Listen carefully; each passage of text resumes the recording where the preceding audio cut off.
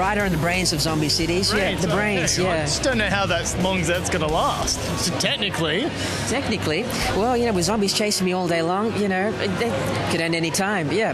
Excellent. But it's myself. This project is a collaboration between myself and about 20 different artists from Sydney, Melbourne, Canberra, Brazil, Indonesia, the Philippines. So the production team is as big as the scope of this project. Yeah. Wow, that's fantastic. Now, how did you guys all get together? I found everybody, basically, yeah.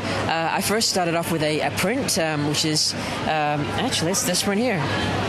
It's this print here. And I did this print for charity to raise money for the Brain Foundation, who research a cure for Alzheimer's. That's wonderful. That's like the Zombie Walk. They do charity as well. Yeah. And so I did that print. I got a lot of orders and stuff from Facebook, and then people from London started writing into me saying, "Could you do one for London?" And I was already writing a Sydney story. I said, "Come on, do a London story." And I thought I'd do London. Then Tokyo started writing in, and when 3 countries started writing, I thought, "Hang on, I might have something here." It's a huge international conglomerate of zombie lovers. Yeah, zombie lovers. Yeah. So then I did.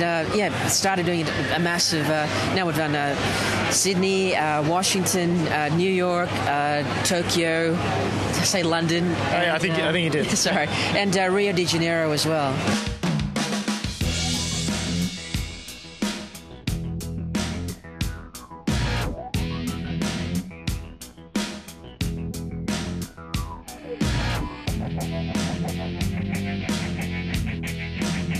Now, for your sort of work, what are you doing these days?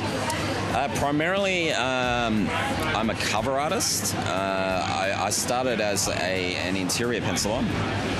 I started inking myself as well, and I started doing covers on the side too, which is now I still do interior work, but I've been primarily doing covers. So I pencil, ink, and color covers for Marvel Comics primarily, and I pretty much do that full time.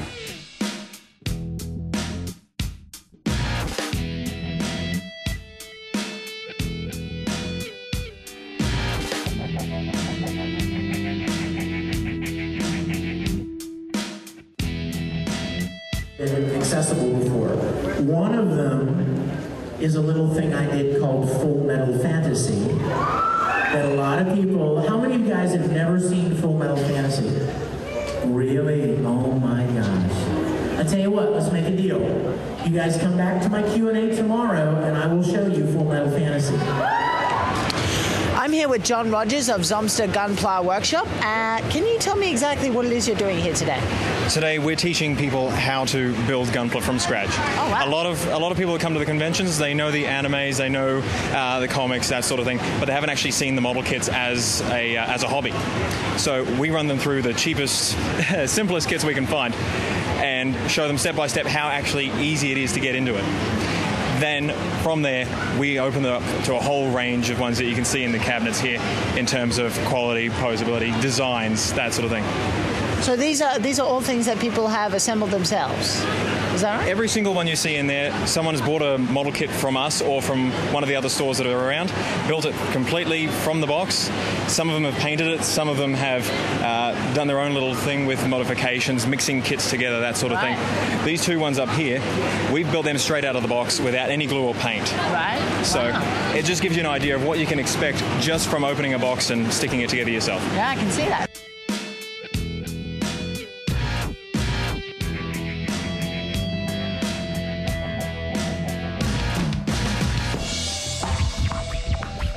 Nigel Renard. Now, you're the founder of Siren Visual. That's correct. Excellent. So how did your company come to exist? Well, we first started doing music distribution back in 1987. So I was distributing music throughout Australia, imported music throughout Australia. Okay, so I actually owned the Missing Link record shop down in Melbourne, which is a very well-known independent record store at the time. Oh, fantastic. History, this is, yeah. Yeah. And then I had a person come work to me called Paul Wiegard, who's actually one of the founders of Madman. back in about... Madman, wow. Yeah, as well, these guys work together, like, wow. Yes. Back in 1992, I think he started with me. And he had a major interest in animation. So, as I say, we were distributing music at the time, and it was a natural fit to approach music stores to carry video product back then, of course, of whatever we could get on video. And we went after the Manga label, which was the first label to release manga anime in the UK back in the early 90s again. So you guys would have been the first guys in Australia to be doing this at the time. We were the first guys in Australia. We secured the original license and started distributing back in 1994. So we were putting out things like Wicked City and Ghost in the Shell and Ninja Scroll and quite a large number of other series and film titles at the time. Well, now viewers at home, you may not know this, but I think this man here is totally responsible for me loving anime as a child. So I hold you fully responsible. Well, but I have to say thank you. Japanese animation, yeah. Yes, definitely. Definitely.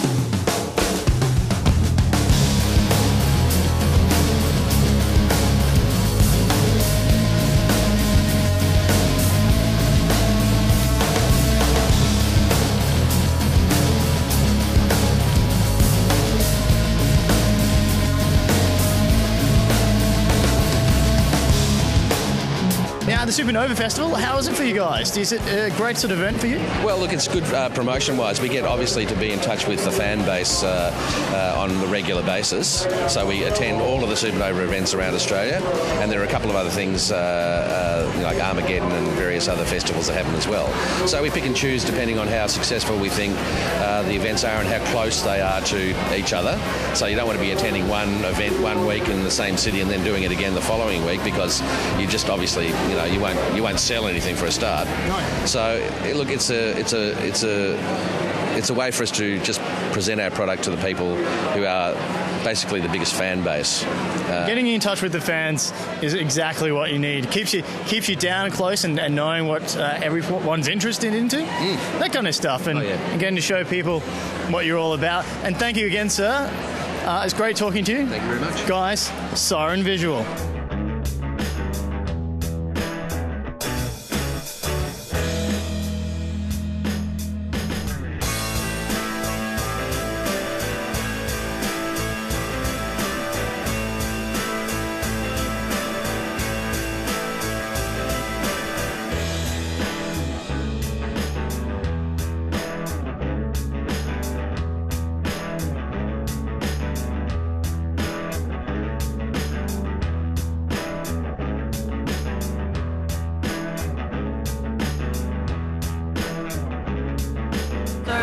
What's been your favourite thing about Supernova this year? Cosplay. Just seeing everyone dressed up and everyone complimenting each other on their costumes is just so much fun. So